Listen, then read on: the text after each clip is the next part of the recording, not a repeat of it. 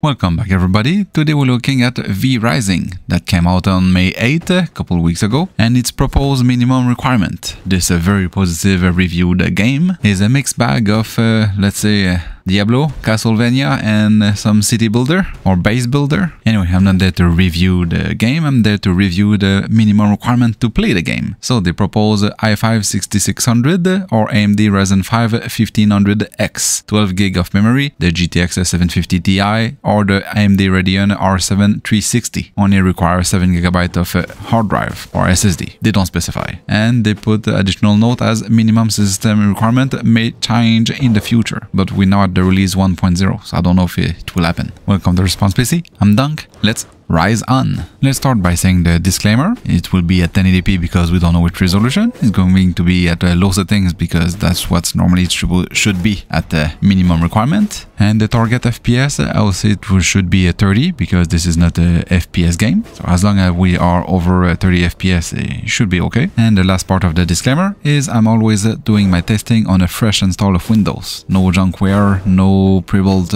stuff or free antivirus, and with all the driver up to date. So to start up the testing, I have the i5-6500. I don't have the i5-66, but that's close enough. 12 gig of memory, which is a weird amount of memory, but I put 12. And the GTX750ti with the latest driver. Obviously at 1080p, low settings. Render, I set it up at the balance instead of performance, and we reach an average of 46 FPS. And some area we have high 50, mid 50, and low in the low 40 FPS. It is highly playable when you can see that those spec are mostly fine in the current Office PC, HP or Dell Optiplex. This is a really viable game. But keep in mind also I'm solo playing, I'm not in a co-op of 4 people, and my castle only have some floor and some wall and some stuff to build stuff in it. And maybe, or more likely, probably going to be more hard on the hardware later on in game or end game. But for sure, for a minimum requirement, this is quite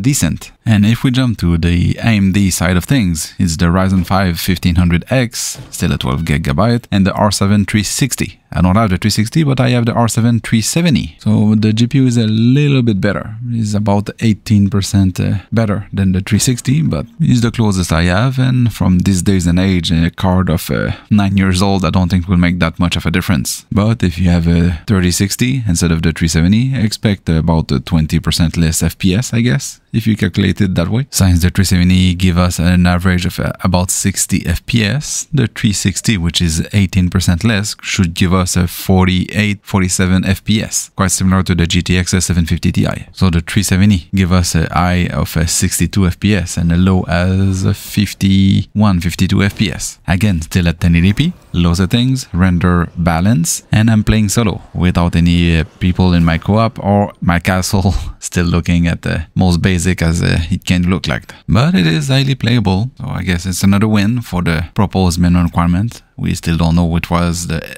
goal or target FPS, but if it was a 45, it's quite on it. In conclusion, the i5-6500, not the 6600, was having an average utilization of a CPU at 66%. I guess the 6600 will give us a bit lower utilization, maybe not, or not even noticeable, who knows. For the Ryzen 5 1500X, we have an average CPU utilization of 33 to mid 40. Again, probably the CPU can go lower, maybe a Ryzen 3 1200. For the GPU, the GTX750ti was maxed out at 100% PEG. Same go for the R7 370, probably be the case also for the 360. For the RAM, when we are on the Intel side, we're using 6.5 GB of memory. When you jump to the AMD side, we are at 8.5 GB of utilization. So the 12 GB is yes and no. No if it's Intel and yes if it's AMD. I've encountered really few stutter in both platforms, so there's that. And if you have anything higher than that, you can crank the visual higher or maybe the resolution higher. But this is a really fun game to play with really low expectation on hardware. And that's all for that video. I'm going to try to do a real minimum spec for this game, but I don't expect to go that much lower. I try to advance more in the game, so I have more things going on in the background and around. And if you want to check if your PC or spec can play the game, just post it in the comments. I will try to do a short with your specs with that game. Thanks to have come watching, and see you in the next one.